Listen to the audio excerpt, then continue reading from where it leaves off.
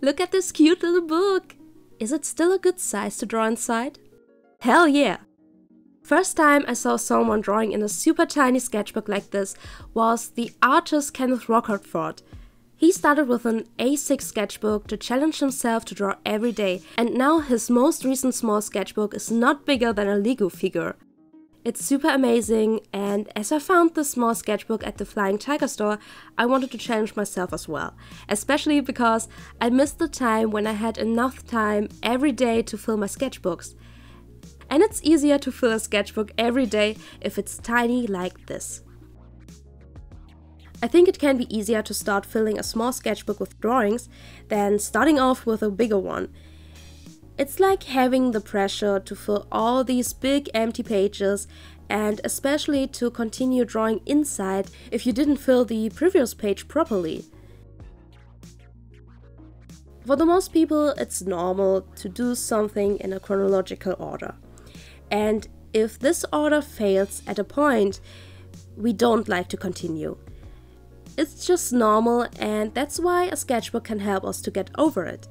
So starting with a small sketchbook can help us to fill pages faster, and because you fill it faster, it feels like a reward. You have done something, you have finished it off. And if you're still afraid to fill the first page, just start somewhere in the middle or just splash some coffee over it. And try to create something new out of this mess. Sometimes, if you buy a new sketchbook, you will get that magical feeling like, it's so new, I need to draw something great inside.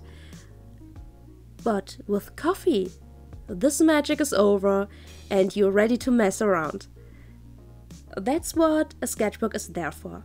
To do mistakes, to try other things out, and to be free.